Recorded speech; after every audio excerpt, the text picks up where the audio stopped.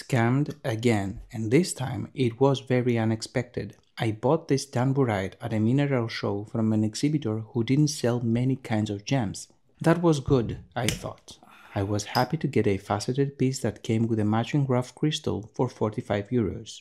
Both are anisotropic. I can see a biaxial optic axis on the rough, but I can't find anything on the faceted stone.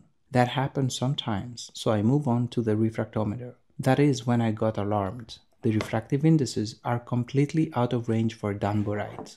The gem geek in me is getting excited, even though there is no happy ending. The rough piece tested perfectly. It is a real Danburite, but the faceted matching stone, not so much. Its specific gravity is 2.59, which points toward quartz or scapolite. I didn't see a bullseye optic axis, so I had to look closer at the details.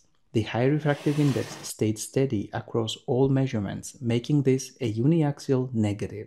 It isn't quartz, it is scapolite. It even reacts a bright red to shortwave UV. When I wished for a piece of UV reactive scapolite, I didn't mean I wanted to be scammed into it, but it is what it is. Life goes on.